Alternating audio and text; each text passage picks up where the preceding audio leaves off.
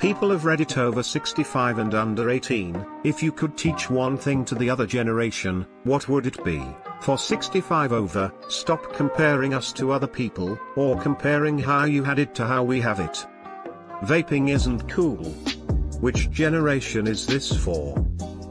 Both. Don't sweat the small stuff. Everything is small stuff. High school popularity does not last forever. Be kind to everyone you meet. Your opinion is not the only one and may not be the right one. One size does not fit all. Don't keep toxic friends. Know when to let them go. I do not rely on my phone. I just prefer to pass time doing things on my phone. If you get my attention, I will put it down and listen. Please don't take the word depressed lightly. That's a great message but really could be used for all ages. People just younger than me, junior high school age, take depression very lightly, because a lot of them see it as a huge joke. With all the I hate myself and I'm triggered memes, it's hard to differentiate when someone is in real emotional distress, or if they just broke a nail / failed a test. I feel like that's part of the larger problem as well. Something that seems trivial to one person, i.e. failing a test, chipping tooth, breaking nail, may be detrimental to another person's mental health.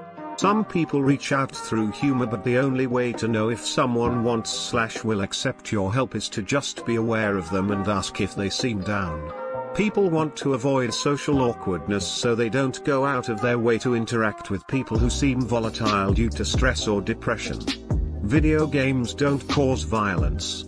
Abusive parenting, drugs and you're depressed, just get over it, cause violence. This is for the stereotypical boomers. Edit. At first I did this as a meme, but guess it kinda blew up. Also by drugs I mean abusive drug use, addiction and whatnot. I'd like to add a lack of coping skills. Lots of adults out there unprepared to deal with life. Don't post everything you do on social media. I can't tell if that's for the older or younger generation. Same. The worst oversharers I know are older people. Younger people may post a lot, but I feel like tends to be a bit more filtered. That treating wait staff and assistants badly is not going to get you better service. I'd want to learn how to be tough like they were back in the day. Look into stoicism, it'll set you on a path. Inflation is a thing that exists. Stop complaining that your job made $4/hour or something. There should be no complaints allowed about only making $4 per hour in the days when $4 could fill your car with gas. Man, I miss $0.87/gallon. The way to fix your tech problems already exists, and it's called Google. It's just laziness. 65-year here but 30+ years in IT. I was buying a new phone on Friday and an old guy came in with a problem. The sales guy said, "Would you like to watch so you can do it yourself next time?" The old boy's face looked like he'd been asked to put his cock in a mincer. It's so mind-blowing to watch someone with such a passion for DIY stuff absolutely short-circuit when it comes to troubleshooting tech problems. My dad, a man who constructed the majority of his own house, still doesn't know to Google something if his phone isn't working right. It's as if the problem can't be solved with a screwdriver. It might as well be witchcraft. Stop saying that younger generation is sloppy, lazy, and will never be as good as the older generation. The bar is pretty low if we're trying to be as good as the boomers. It's basically buried deep underground. Oh, you want me to spend my teenage years drinking, smoking weed, and driving cars in circles while listening to rock music? How could I possibly live up to that standard? How to use Hamon. As someone neither over 65, nor under 18, what? You can't pause an online game. Sure you can, you just nicely ask everyone to hold up until you get back. Online gamers are such a friendly and polite bunch, they will have no problem waiting for one of their friends. Stop clicking on free iPad offers and surveys. The computer is the box on the ground, the monitor is what you look at, the keyboard is what you type on, the mouse is what you move. All are separate entities. The files are inside the computer. It's perfectly acceptable to answer a question with "I don't know." You don't need to have an answer for everything, and making something up and trying to argue with it is pointless. Edit, since a lot of people seem confused, I should probably clarify that this is mostly, at least for me, a thing with younger kids and boomers where they don't know the answer to a question and will make something up and argue it as fact. It can be for anyone, but I see it mostly in those demographics. My mill does this. Then acts like you're a dick if you look it up. You had me at mother-in-law. Enjoy your youth, it goes by in the blink of an eye. I'm actually enjoying my 30s more than my younger years. I've figured out how to have a good attitude and enjoy each day for what it is. Also, money. At least for most of us. Just because I don't do it the same exact way you would do it doesn't mean it's the wrong way if the result is exactly the same. Yes, when you were my age you didn't have smartphones and you used to have to underscore. I get it, but I can't help it. I know how to read a map, I go to the library all the time, I know my friends' phone numbers. I'm sure you had things growing up your mom and dad didn't have. I appreciate it was different, but stop blaming me. I'm not even on your lawn, so stop yelling at me. Hey, you'll understand very soon. I'm 19 and already telling people to get off my lawn. You're 19 with a lawn? That's like Monopoly rich. That no Nigerian princes are giving money out. But this really nice prince said he would. Frown. I'm not a communist because I want to afford doctors and rent. Nowadays doctors go 250k plus in debt to become one. I'm starting to sense a pattern of misery here.